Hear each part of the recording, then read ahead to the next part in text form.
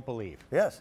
No, I believe you. I'm kidding. This is Brett Hamilton. I'm going to do a little walk around here. All right. We've already had 40,000 QVC customers who have picked up the Bose Link 5.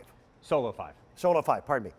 40,000 people. It's a lot. But now for President's Day, I've got it at a sale price, and I don't remember ever seeing it at a price tag that was this low. We're at $179 and change. That means the 40,000 people who raved about it and loved it and thought it was great, they paid a higher price for it than the folks who are shopping today. They did, but worth every dime for what it does. I agree. Right? Because it's not just about, oh, I want better sound for my TV. I want to be able to understand what I'm listening to while I'm watching. It's the biggest pet peeve, right? You buy a beautiful TV, you hang it on the wall, it looks gorgeous, and then you go, I can't hear anything. Why can't I hear anything? I'm just going to turn the volume up. I turn the volume up. I still can't hear anything. It's just louder than it was before. Right. Well, one wire in the back of this, we'll show you the magic trick and then we'll show you how we did the magic trick. But I want to give you an example here real quick. These are the TV speakers. Now you're listening through, guess what? The problem, your TV speakers. It sounds okay. And believe it or not, that's turned up to 97 out of 100. So I have this TV going as loud as it should go. It is not about the volume. It's about making it easier to digest, making it easier to decode the audio that's coming through there. So here's our TV sound. What if we could bring it to life? Immediately, that's different. Immediately. Not by turning the volume up. Back to the TV speakers. All the bottom end is gone. Yep. There's your low end. There's your bass. There's the distinction between what you're supposed to be hearing and what you're actually hearing. Clarity really is the right word. Yeah. Listen to that. Oh. Right? But whether you're watching a movie with a lot of action. I would have missed that if that were just a regular volume of TV. Stick it back over here again. You kind of hear stuff. What if the horses went running by? I rest my case. I don't know any better way to show you guys because you know what? This isn't really about what you're seeing right now. That's why I'm using a smaller TV. Yeah. It's about what you're hearing. Right? Well, you think about it. A good portion of the drama of a movie is the musical score. That's how they create tension, how they create, you know, the excitement. And the effects. I missed the Daytona 500 yesterday. It was rained out. It was rained out? It was rained out. So they're actually, I think it's going on right now. But man, being able to turn the TV up in a sporting event and be able to listen to, like for me, motorsports. Yeah. With one big circle, right? Yeah. But there's a lot going on in that big circle. Yes, there is. Right? This is also probably, you are a high-tech guy, and both Kylie and I were picking on you early. This is probably the easiest installation and the fastest way to get 10 times more enjoyment out of your television than what you do currently. And it's all an electrical outlet plug. Yep.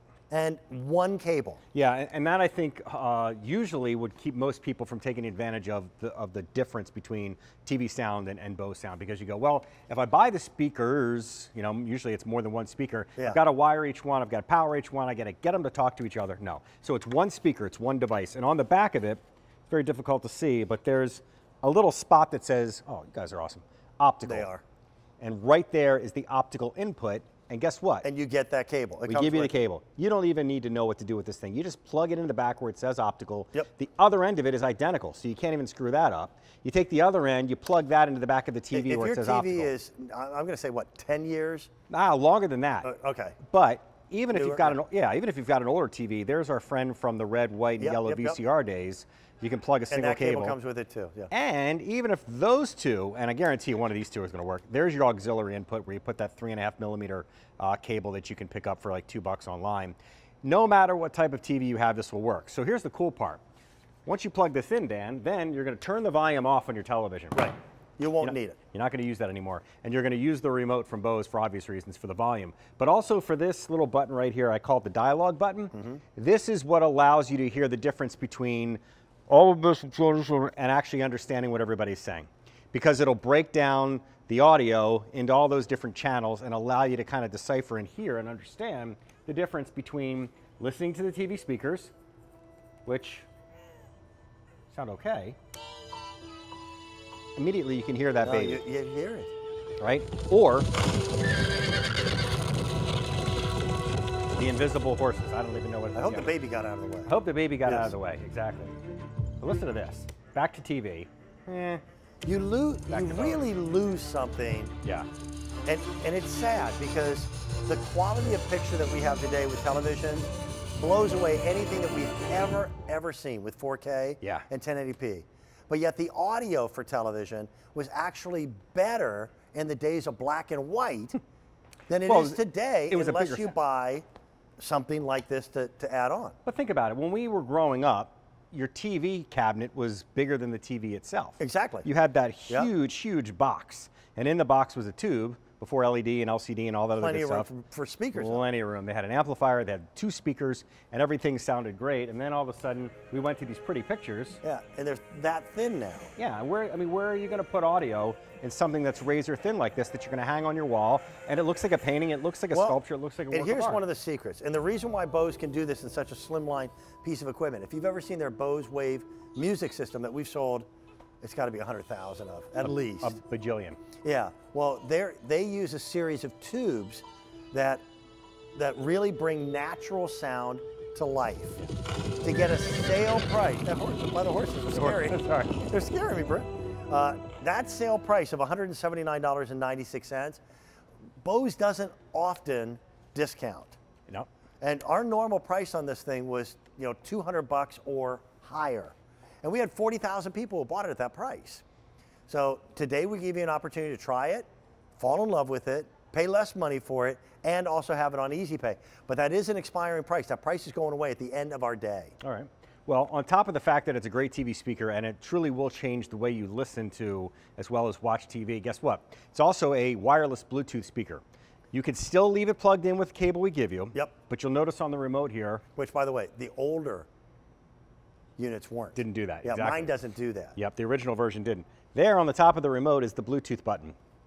Bluetooth is what we've been talking about, what seems like forever now. You press that button, and if you have a Bluetooth-enabled phone, which you do, tablet, it's Bluetooth. Any computer now has Bluetooth. The music from any of your devices can now wirelessly be sent to your Bose speaker. So you're getting a great TV speaker, but you're also getting a wireless Bluetooth speaker and the ability, as you can see right here, to operate anything else that you've got plugged into your television, a gaming system, Blu-ray, a DVD player, a cable box, whatever it might be. This will become your master remote to handle all of your devices.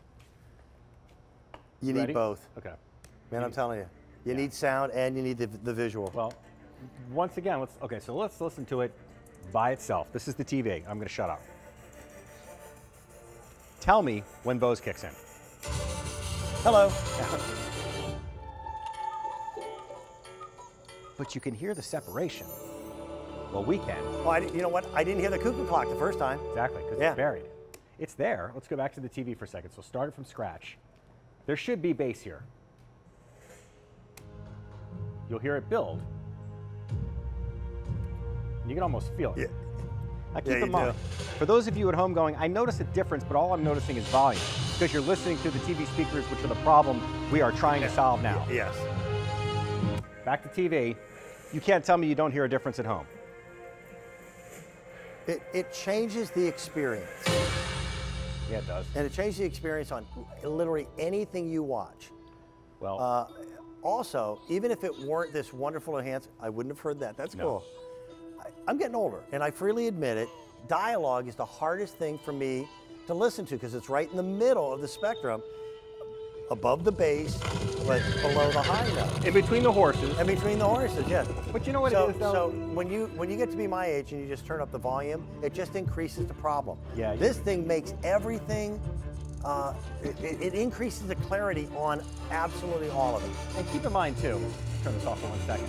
When you watch a movie that was in the theaters on your TV, the movie was mixed for a theater, where there are speakers that surround the entire room, right? That's how the helicopters go over your head, and when the explosions happen and the separation. And you hear movement. And you hear movement. What a great way to describe it. Then you get it home and you're listening through 2 speakers, if you're lucky, in the television. They don't have that same sort of separation. So you're already at a lower standard of what the audio should sound like. This is not going to be the same as a theater, but it's going to be way better. Yes. Way better than anything that's built into your television. And the movement, the sound of movement is an integral part of the way the director, the producer, set up that movie. Yeah. This does do that. It's really cool to watch motorsports with this. Well, you will hear the left to right. Yes. You'll hear that channel separation. So if the car is driving from here to here, you'll get that hear it Doppler move effect. across the room. Right. It's not going to move to the back of the room, but it's the next best thing. And you know what? For $180, to not have to put holes in the wall I agree. and hide wires, buy 5 different speakers, plus a woofer. A woofer is the bass. This is a sweet enhancement for the basses you're hearing now. Brett, let me ask you, because you and I have known each other for a long Yeah. time, but I'm just really bad with timelines. When did Bose come up with the original Solo? Because I've got the original Yeah, unit. this would have been in the 90s at some point. Okay. And they also had the 15, which was that gigantic I piece. remember that was a big was a Yeah. big box. And it was very, that very used to heavy. sit on the floor. But you know what's funny is that this one has seemed to kind of leapfrog over a lot of the stuff that they put out Right. since then. I think a lot of it has to do with it's the single cable, but also the form factor, right? Right. Because most of us don't want to have to worry about something bigger than our television, and a lot of home Yeah. audio is. Mine just sits right in front of the television. Yeah. And again, if you're just joining us, it's just one cable. Yep. This cable goes in the back. It goes in the back of your TV. You plug the other cable into the wall. I lied. There's 2 cables. You turn it on. You turn the volume down on your TV. Don't ever turn the volume up again. Here's the big story, though. That sale price is going away. Bose doesn't offer discounts very often. And again, rarely do I ever see this for under $200. But it is President's Day, so we've got it at a price tag of $179.96. That price is going away at the end of the day. Good to see you, man. I like the new demos, too. That's pretty cool. Thank you. Babies and horses. That's babies. You know what you need? What's that? Baby horses. I'll look into that. See? I will look into I'm that. an idea man.